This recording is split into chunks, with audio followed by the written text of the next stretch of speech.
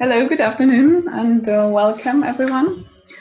Welcome to today's webinar on rethinking emancipation in Latin America and the de-colonial project. My name is Julia, and I'm co-convener of the EADI working group on post and decolonial perspectives on development. The EADI working group is just a very open group of everyone, not only scholars, but generally people thinking and working on all issues related to post and decolonial topics. And where part of our activities is organizing these online talks to give us the chance to listen to each other's work and research findings. So today we have Juan Fernando with us, who has studied international relations, diplomacy, and political sciences at the International University of Ecuador. And currently, he's enrolled in the Masters in Global Studies at the University of Freiburg in Germany.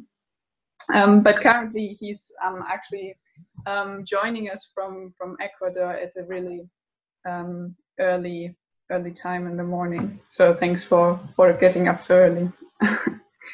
Juan has worked on issues of the construction and reconstruction of knowledges from the South.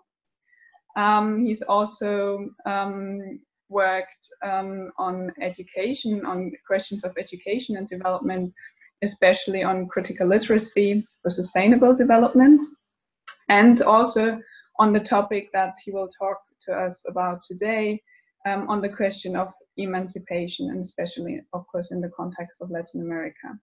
And today, in his talk, he will argue that after more than 150 years of independence and the emancipation narrative, it is necessary to start rethinking and ask what emancipation really means.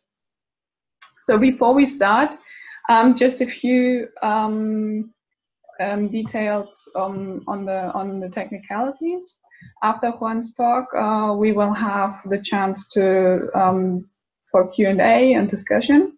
So there are two options. You can either unmute yourself and talk, or put, and there's at the bottom corner, there's a little chat box where you can put your questions. During the talk, I will mute everyone, of course, apart from Juan, so that we don't have any disruptive background noises. And also, I would like to make you aware that we are recording the talk and later put it on YouTube.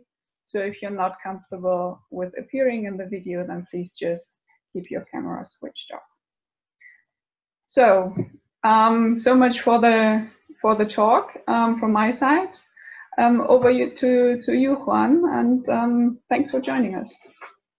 Thank you very much, Julia, and yeah, thank you for the opportunity. I think it's an excellent opportunity to just keep talking about these topics. We had an amazing talk last week about global justice, and I think this also helps to keep understanding the de-colonial project and what de-colonial means.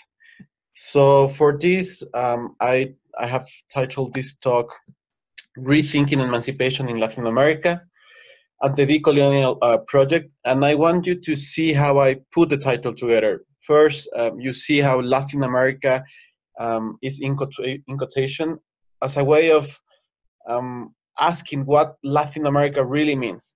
Okay, where did this idea of Latin America came from?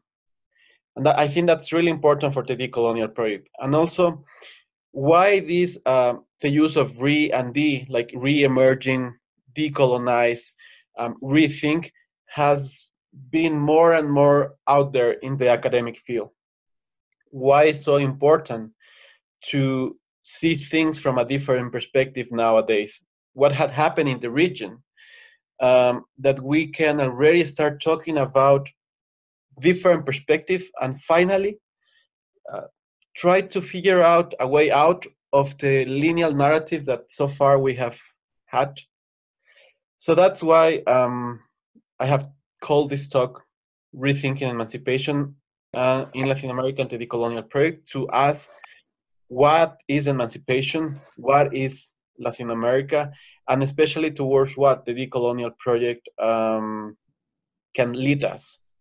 So to start, I think that I want you to try to understand that we have to see the geopolitical of knowledge, and with that, to understand that my main goal is not to just rethink emancipation in Latin America, but also to understand the war through the lens of Latin America and through my location in this region. As Julia mentioned before, I'm just right now I'm in Ecuador. I'm doing my research on this topic, and I think that is really important for decolonial studies to see where in the spectrum of knowledge we can discuss and start talking. It's important to mention that there's a narrative around power that has created a lot of myths.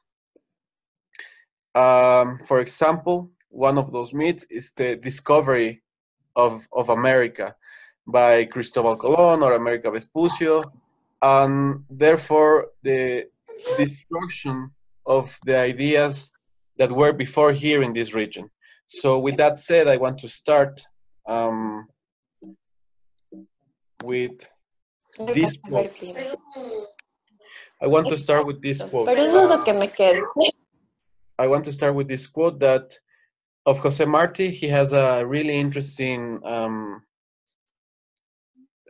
essay about our America, Nuestra America. And this specific part, I think that points out one of the important issues of the colonial legacy. And one of those is the race, the idea of race. How did the colonizers put together the idea of another less important than them? So I really invite you, if you have the opportunity, to read this essay of Jose Marti. And if you can see, in the end of this essay, he says, there's no racial hatred because there are not races. Low, weak minds working. What he tries to say with this specific part is that this idea of race, this idea of mestizos, criollos, of black, of white, was something not ontological, but epistemological, was something that was created in the region and was, on a way, something that allowed the colonizer to colonize better, to conquer better. Okay, so with that said, I think that one of the important things to understand the narrative of modernity and the narrative of coloniality is to understand the cartography. And this is part of an introduction. Where did Europe was before the discovery of America? That's really important. And I think that's the main question. How Europe was presented during the Renaissance. And where was Asia? And how important is to understand who was in the middle of everything. So now we see maps, and there is a distribution, and in that distribution we can understand the relation of power. But before of that, and before that construction of ideas, China was in the center. America was not part of the maps, and Europe was relegated. And that's the interesting part. How, with the coming of modernity, of the idea of modernity, everything starts changing. So I want you to observe this map is a Korean map, and as you can tell, as you can see, the draw of Latin America, or what was not called America yet, is on the side of the Pacific, next to China, and Europe is in the corner, in the left corner. And this starts changing, and this is the narrative that is so important to understand. So with Martin Balzenberg, that he was a monk from Freiburg, he's the first one that, using cartographies from Asia, draw Europe in the center. And as you can see on the left, that was the first apparition of America in cartography. And here it's really important to tell that in 1492, when Colon arrived to what he thought was some kind of peninsula in Asia, he didn't know that that was America. You cannot discover something that you didn't know was there. If you read the letters of Colon, and that's the most important thing, if you read the letters of Colon, he's describing Asia. He's just amazed that he found another way to arrive to China or India. And this is because Europe was relegated from all trade in the world. So as you can see, this idea of where is Europe start changing with the invention of the idea of America, until Abraham Ortelius, that is the first one that cartographer that create an atlas. And this is the atlas that has been used for several years. When you already see a continent, America as a continent, and next to it, Europe, and then relegated to the right corner, Asia. So how we understand, and when I say we, I say me from this, from Ecuador, is that this is the history that has been told. And to be honest, it's really hard to find any other maps that are not these ones that are so common and popular. And that's also hard. That's part of the de-colonial project. Try to understand that what we thought that was something ontological, already set as a true, was not a true. There was different visions of the world before, and especially of where America stands and what America truly is. And here is really interesting also that in the 15th century or 16th century, with the decision of Pope VI, and that's also the funny part of the narrative of modernity, a decision of a pope was the one that decided that all the territories discovered by the Portuguese and the Spaniards, or divide the territories that were already discovered by the Portuguese and the Spaniards. Just like that. A whole continent with culture, traditions, and already a history going on there was divided by a Pope decision.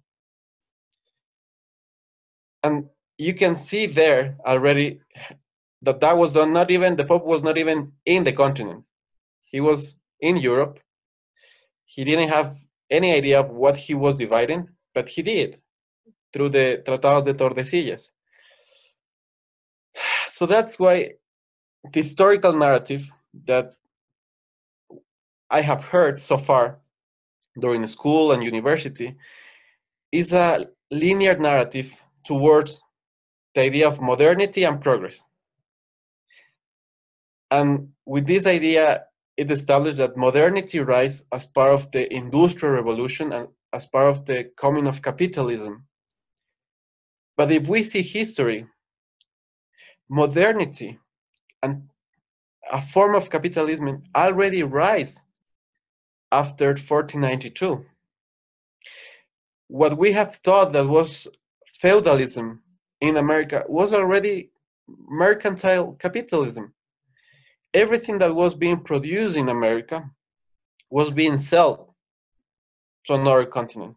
And this idea of globalization that came with modernity, there was already an interconnection, even through the historical relation through slavery between Africa and America. There's a big fluctuation of goods and people between these continents.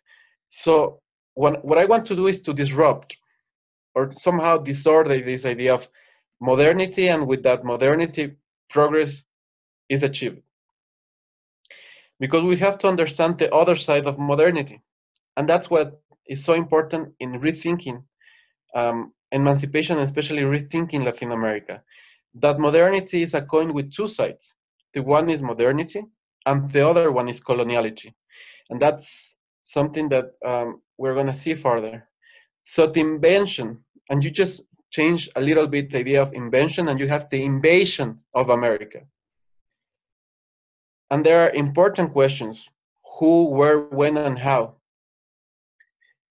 And for that, the different historical truths that have been told in America is a reproduction of epistemological knowledge of, okay, before here there was indigenous people, but were indigenous people the same as white? Did they have the same rights, or how were they being categorized? And categorization is another part of modernity coloniality that is important in the debate, because there was no way of achieving colonialism without creating the idea of race and sex. So therefore, the idea of race is not ontological, it's epistemological. So the creation of whiteness as something that represents the European, and black or indigenous as the otherless. So here's where we start seeing the vicious binaries. There's white, so therefore there's something less. It could be white, it could be black, it could be a mestizo, it could be a criollo. And this is how colonialism was implanted, with these ideas. So the vicious binaries were not only a way of controlling people, because you cannot conquer what you think is at the same level that you. Somehow you have to put it in a different level, in a lower level, to conquer. That's the only way. And that's what they did here in America. And not only the vicious binaries go towards that, but also if you see on the rise of America, there was the need of creating a second less important or a second less developed America. And the idea of Latin America rise with that. So we have America as a construction, but then in America, they already have to do a division. An America that was more important, cultural higher as a perspective, but also an America that was not developed, was underdeveloped. So Latin America is not just a way of pointing out certain countries or certain region, but it's a way of also putting in a second place in the same continent countries that share the same cultural history. So in this part of rethinking emancipation, we have the first struggles for independence. And what is funny is that emancipation was a tool brought by the colonizer. And this tool was presented on a way that the people, or los pueblos, how we call it, can achieve independence and with that end colonialism. But colonialism didn't end with the Wars of Independence in 1822, because it transforms into what we call now, or what a group of thinkers call now, the coloniality of power. That means that the same structures that were already implemented during colonialism were transferred to the ones now in power. And if you read Franz Fanon, it's really sad to see. He has a book called Black Skins, White Masks. And he says that sadly, the colonizer, after the colonizer leaves, there's always someone willing to occupy that spot. And those ones that try to occupy the space of the colonizer once before were oppressed. But the group of oppressed or the block of oppressed, is not homogeneous. So therefore, once we had someone new in power, there are several groups, indigenous people, other groups of mestizos maybe, that are once again in the same pattern of colonizer, colonize. So you can see the institutions in Latin America after independence, after the creation of the nation states, there is still groups of people that try to find their way out of the system. And why is this? It's because the process of emancipation, or so-called independence, didn't achieve what people was expecting to. So can we talk really about, or can we say that we have really emancipated if we keep the same structures that create the same relations of oppression inside the states or in the region? It's really important to understand that modernity, coloniality, capitalism, and Eurocentrism all emerge at the same time. And if we still depend on these structures of relation of power, so maybe what we thought was emancipation is not emancipation. And in a state of achieving or somehow being part of the system to change it from below is not enough. Maybe it's not only to reform the system, but it's necessary to change the system completely, to have a new understanding, a different understanding of the one that we already have in touch. And in this line, you can see in the region some interesting factors. Why the de-colonial thinkers rise from Latin America? There's different revolutions after the independence in the region. In the 19th century, we have the Cuban Revolution, Zapatistas, Sandinistas, Chilean Revolution, of people that were trying to somehow get to power and change some structures that felt really unfair. And with that, there's the rise of the theology of liberation. I really recommend you to see and to read about the theology of liberation. And with that, there's the rise of the philosophy of liberation, wrote by Enrique Dussel. And how important this perspective of Latin America is still fighting for somehow a new recognition of different set of groups that were not minorities. And that's the important thing to understand. They were not minorities. When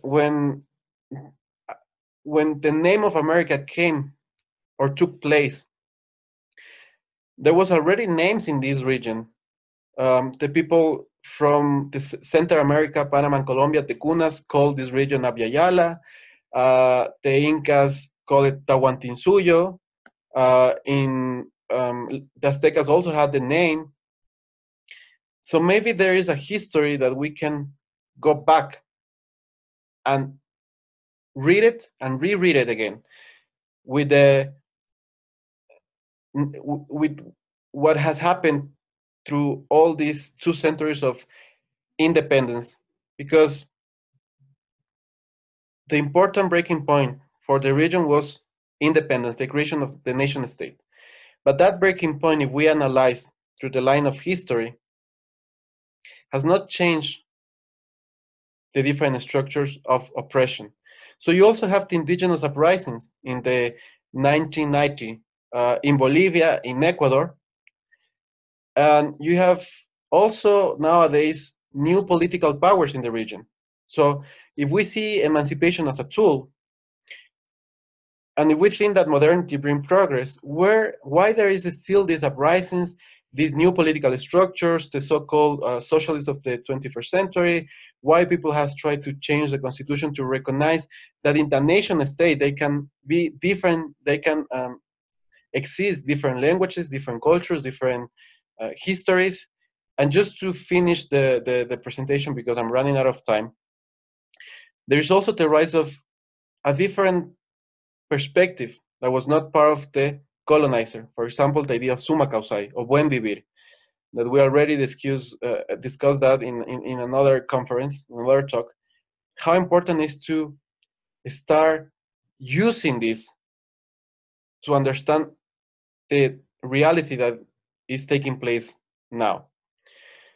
So last, as the decolonial project, or towards where the decolonial project can take us, and we have to be really pragmatic in terms of institutions. For example, we have the University Amantawasi, that is wrongly called the Indigenous University because it's not a university just for indigenous people, but it's a university that is creating a new way of understanding things, a different way of understanding things, a different narrative, a different historical narrative. And it came from this idea of pluriversidad, that the university has not to be, as the historical process, just linear. It should be pluri-university.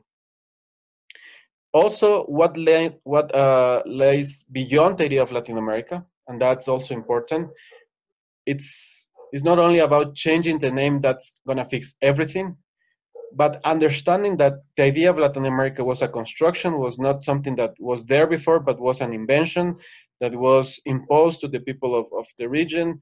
And therefore, the idea of Latin America is not represent geographical terms, but the ideological terms. Latin America as the less other in America. But these, and it's important that the loss of hegemony also allow us to see beyond just a Latin America towards, or Latin America is not just South America, Central America, it could be more. Also, the rise of epistemologies of the South. If you read Bonaventura de Souza, you have important on why everything that is rising from the South has a different meaning and why it's rising now. And finally, the path to the pluri, to understand pluri-knowledge, pluricultural, to see that there's not just one linear way of seeing things, but there are different ways of seeing things. So if we rethink emancipation, there's not only one idea of emancipation, but there's different ideas of emancipation. And with that, and because I already passed 5 minutes, I thank you all for listening to this presentation. And also I invite you to see or to rethink emancipation in your own environment and perspective. Thank you, Julia.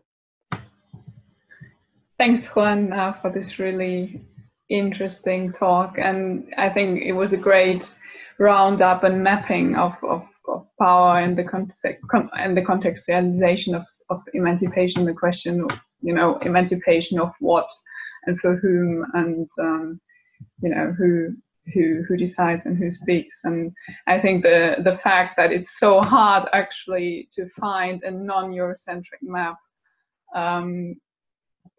already speaks for itself. Actually, I guess it doesn't really need much further explanation. So I would invite everyone now to join the discussion, ask questions to Juan, or give your own experiences, maybe your own experiences of emancipation, as Juan said, in your own context. As I said, if you'd like to just maybe put in the chat box that you have a question, and then I'll just keep a list of speakers. So to give you maybe a few moments to think of a question, I just kick off. I liked it, Juan, that you said, change the university and change the. I really like the idea of not having the university but the pluriversity. And there's a lot of discussions about decolonizing the university, especially as an institution that is very much, in many contexts, very much a neoliberal institution that is very much targeted to the production of certain measurable knowledges, or certain knowledges that are that are fit to the indicators. I was wondering, because I know you've been studying in very different contexts. You've been studying in Ecuador, in Germany, but also in India and South Africa. So I wondered whether you have seen any different practices in these different institutions. Yeah, and how that is actually put into practice. So the decolonization of institutions that produce knowledge about the other, in that sense. You know, yeah, it's really interesting to see that I had the opportunity, as you know, to study not only Germany, but in South Africa and in India. For example, and that's how knowledge works. When I was in South Africa, you have different institutes of African studies. And we were in a talk called Decolonizing the Post-Colonial University. And one of the important things, and I already think I mentioned you this before, is that language plays an important role on decolonizing. Mm-hmm. So why is so important to have an institute, for example, of African studies, not as African studies, but as studies? Because when Hegel wrote the phenomenology of the spirit, it was not German studies. It was considered as universal knowledge. Mm-hmm. That's the big difference between Europe or India or Africa or Latin America. And that's a huge difference. So why is it important to keep, for example, vernacular language? And in Oceania, they are doing a great work on that. And going on in this line, in South Africa, they were calling for a change of the structure of the university, because you cannot understand the world through theories that were created in an environment that is not the same of the environment that you are in the moment. So I know, and many people will criticize this, but I know Foucault is great. I know Adam Smith and Marx are great, but they were trying to explain their reality from the perspective of a Europe perspective. So when you try to put that ideas into place in Latin America, something starts to, it's not working on. So when you see, for example, the lumpen proletariat of Marx, Andrés Escobar had to create a new term in Latin America to not to explain the lumpen proletariat, because there was not that idea here, but a lumpen bourgeoisie, a bourgeoisie that was not working for the sake of achieving economic development. And it's the same in South Africa. This idea of lumpen bourgeoisie of Marx, that they have nothing to do with change or revolution or anything, in Africa, those are the groups, and it's called by Fanon, those are the groups that really create change in society. It's not the working class that is joining together to try to fight and create a new history or a new perspective. Are those ones that are more oppressed and relegated. So that's why I think we have to think of the pluri-university. Mm-hmm. And once we achieve that, and this project of the University of Amantasane was really categorized as an indigenous university. No, it's a university that wants to create knowledge from Latin America for the world, or from what Avia Yala, not Latin America, because they don't use this word, this invention. They prefer to use Avia Yala. Okay, Avia Yala is the way they call the continent. So how to create knowledge from Avia Yala to the rest of the world? So yeah, I think, and also the same happens in India. If you are studying sociology in India and you go to England, they say that you are an anthropologist.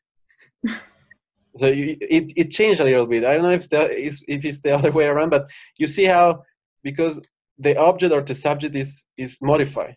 Mm-hmm. From where are you, or from where are you seeing it? So I think that's one of the first steps that we have to do, especially in the university sphere. It's good to know, it's really good to know different theories, to understand different thinkers, but also to have a way of creating something that is local, or is global, is somehow local, but thinking on the global scale.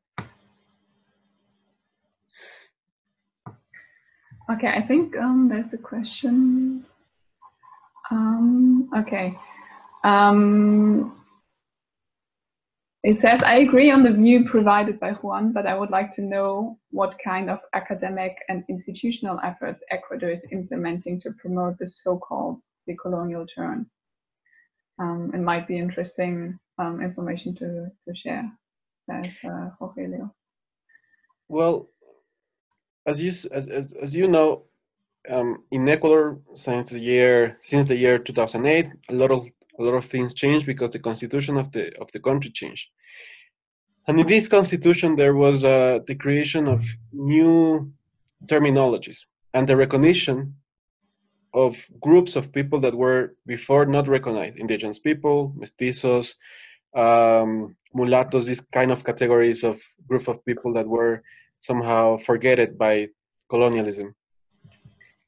And even though that in the formal set of the universities, Flaxo, for example, or Universidad Andina, they try to think beyond the normal structure. They keep using European traditions to understand Latin American history.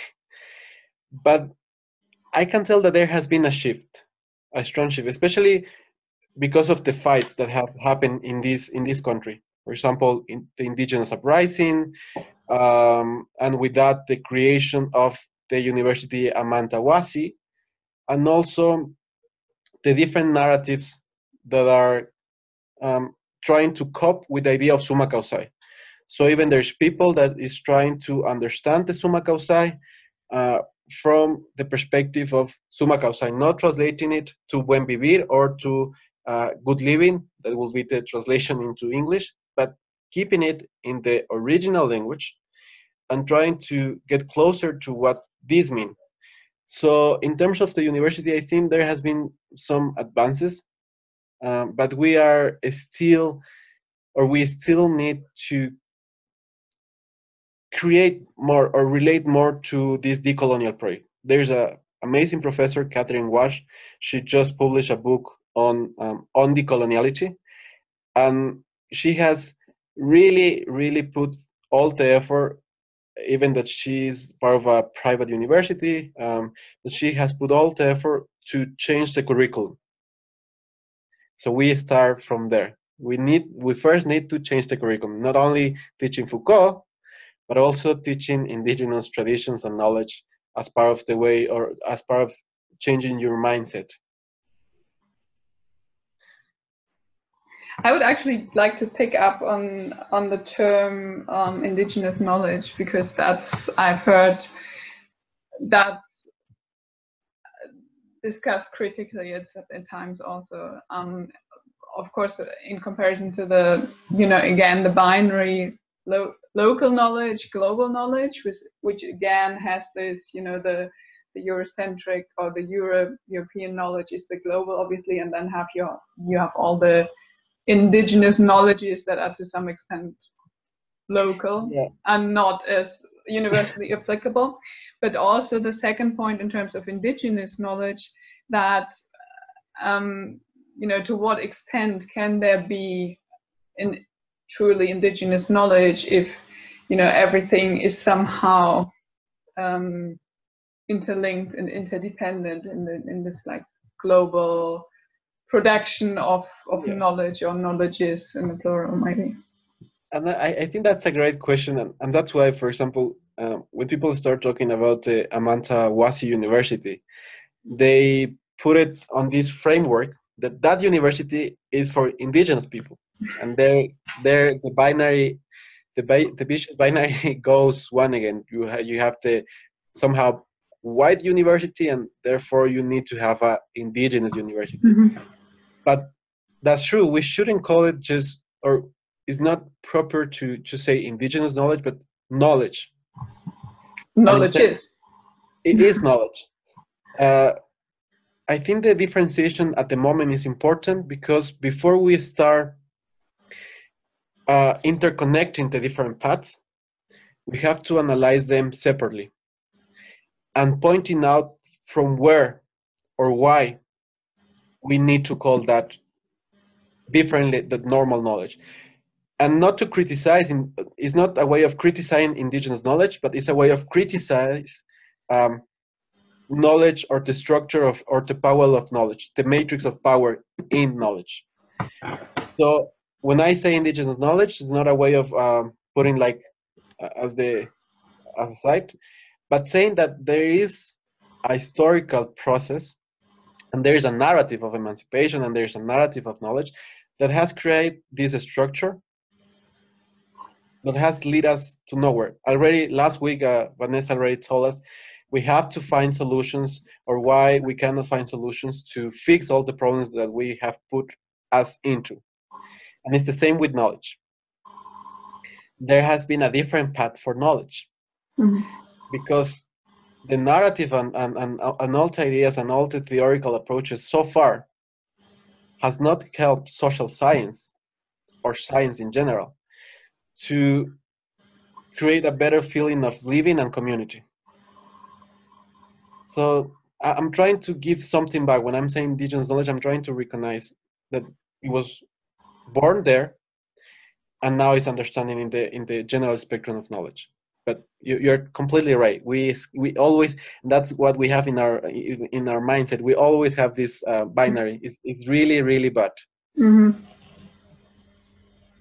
Yeah, I think it's really, I guess it's probably like a human thing to try and understand things, that you put them in opposites.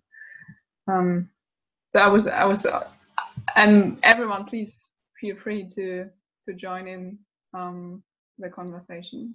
So not as we are having, having a dialogue. Just want to mention something to everyone. This idea of emancipation came to me because I already had very clear what emancipation means. But for me, everything changed when I was in Spain, in the Palace of the King. And in the main room, they have this amazing painting on the roof, on the top of the roof. And it's one of the most important places of the palace. And there they say we have put together all the cultural identities of Spain and all what Spain means and everything. So you have people dancing flamenco and stuff like that. But when I was there, they asked me, where are you from? And I was like, I'm sure I'm not there because I'm not from Spain per se, so I'm sure I'm not there. And they, no, tell me, where are you from? And I say, well, I'm from Ecuador. They're, yeah, you are there. You are represented there. So they have this painting, or this specific part where there was this indigenous, not indigenous, because they have this red thing, just giving the hand to the Spaniards in terms of you are saving me. And I was, okay, so we still have these structures going on outside the territories. Have we really emancipated somehow? Have we really have created a different narrative? And I was like, maybe we haven't. And that's one of the main issues why people say, oh yeah, I'm there. So I think that's part of also where do you stand and why do you talk about these specific things? Do you think that the argument you're making is also applicable? Is it particular to Latin America, or do you think is the same argument basically applicable to any formerly colonized countries? I think we share a lot with Africa. It's different in terms of India or Asia, that there were also colonies, but the relation between them and the colonizers was different. But in terms of Africa and Latin America, we share a lot of things. And there's a talk of Walter Mignolo when he's reading something that was written in Africa about what did the colonialism did. And he said, if you change Africa from Latin America, the rest is just the same. It's just the same. It's applicable. Mm-hmm. So that's why I think Frantz Fanon, even that he was from Martinique and he was fighting in Africa, he shared this way of seeing the colonizer and the damage that was done by colonialism. And that's why it's so important, even that in Latin American de-colonial group, you have Enrique Dussel, you have Aníbal Quijano, you have Walter Mignolo. They always refer also to Frantz Fanon. They always try to go back there. So I think it's because we share a lot of things. There are a lot of things in common.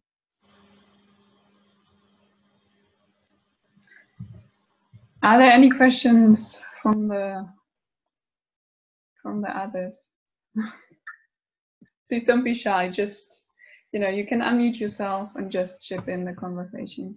It's not a dialogue. It's a polylogue or the pluriversation, if we want to use that. That's it. I also wanted to come back on the question of languages, because you talked about vernacular languages, and we exchanged about that before, and also the Fanon writes about, Fanon writes about that too, about the colonization of mind, and Ngugi van Tiongo writes about that. But for me, as a obviously European, I can only read in the colonial languages. So if I want to access these indigenous knowledges, or these writings, then to a certain extent they have to be in the colonial language, while within EADI there have been a lot of discussions about we have to obviously overcome this bubble of Eurocentric knowledge production and reach out to others, yet and then again, that's a question of academic merit, that the knowledge that is published in high impact journals, these are always journals that are in North America or in Europe, the ones that do something for your CV. And again, they are published in English. Not even in Spanish so much, but mostly in English, actually. So for me, like as an individual researcher, as an individual scholar, I always wonder, how can I reach out? How can I move beyond? Because I actually notice when I go to conferences, when I go to workshops, they're always very talented people there and very critical thinkers, but it tends to be the same people, and it tends to be the same ideas we're kind of bouncing around. And I really want to move beyond my own bubble of knowledge production, but I find it actually really hard to try and find these people that give me these maybe some other critical ideas to. But that's really important in terms of what is to translate, or what we should translate. And when we talk about translation, is because we talk that what was written in a different language is important. So there's a lot of knowledge, not only not graded in English, but for example, Hindi, different languages that are really important. But we are still focusing, or we are still really Eurocentric and also US-centric. English has become so important to communicate. But I'm not saying that we can change that. I mean, as we speak, basically, I mean, exactly. We're not. This webinar is not. I have always said that I don't feel that comfortable speaking in English, but it's a way of passing ideas.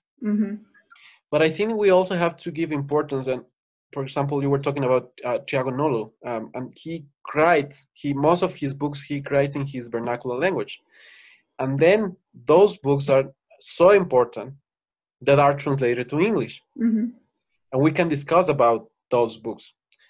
But if we don't start using these kind of languages, we're gonna lose those. And there is a way of understanding things in the original language that you cannot achieve through translation, and it's really hard. One thing is, and I'm telling you this because German is really hard to talk. But when you read Marx, not the translation of Marx, but Marx in German, you have a different way of understanding it, of how he was trying to explain. Mm. And it was so important, that book, that was translated not only to English, but to Spanish and to different languages. And we have to do the same, because we have to give value to other, or to the idea of pluri-knowledges. We have to give value. And when we try to create this university that is one direction, we enter to this debate of language.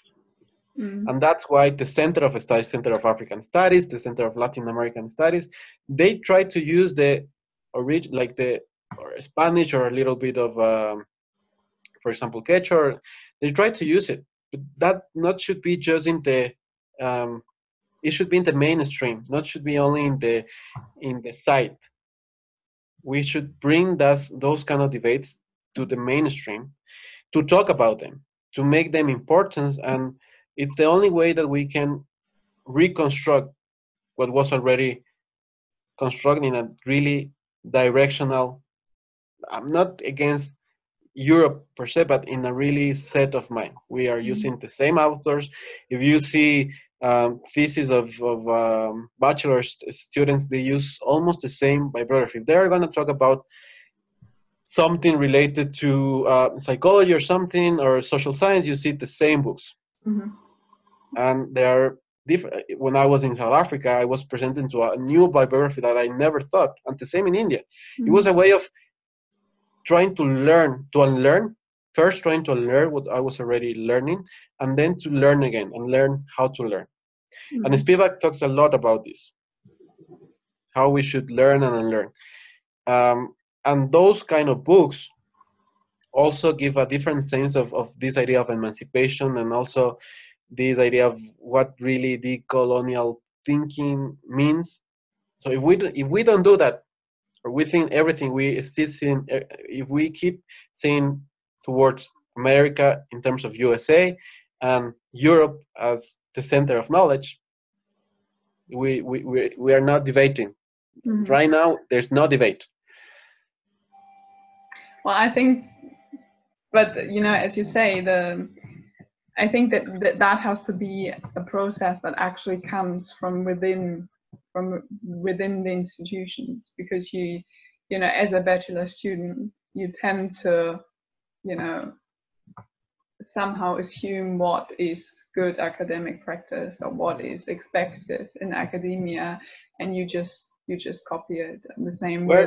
We're replicating. It's impossible to publish not impossible, it's really hard to publish in an important journal, the ones that count in your CV, something that is not theoretical accepted, or that sounds like not magic, but something come from not theory, not hard theory, what they call hard theory.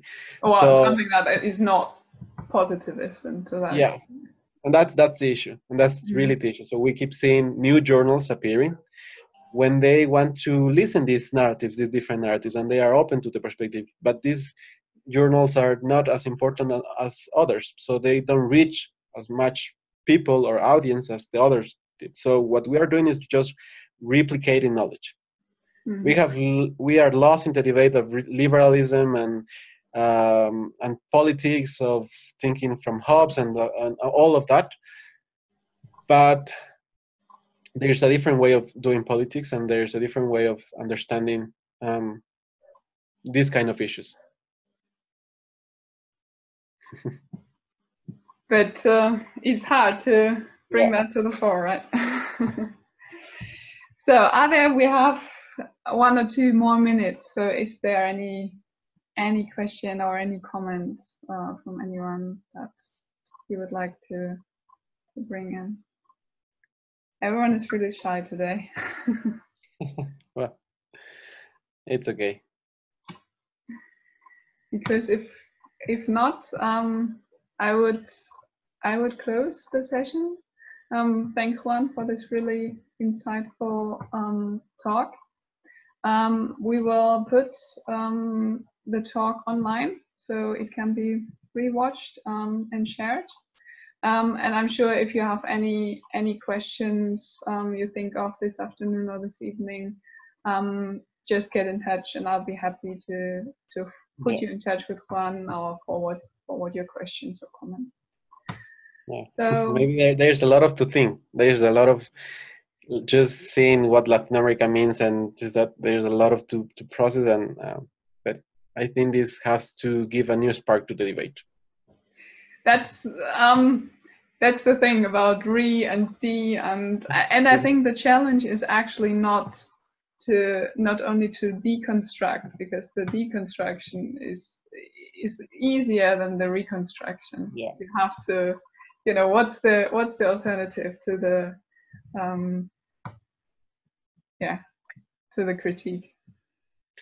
Thank you again, and thank you all for joining. And if you have any questions, just as Julia meant, send it to her or put it in the YouTube video that they will upload it.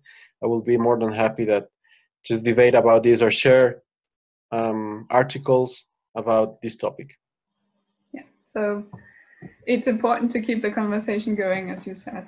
So let's try and do that. Okay, thanks everyone. Thanks Juan, and have a nice afternoon. Bye-bye. Bye.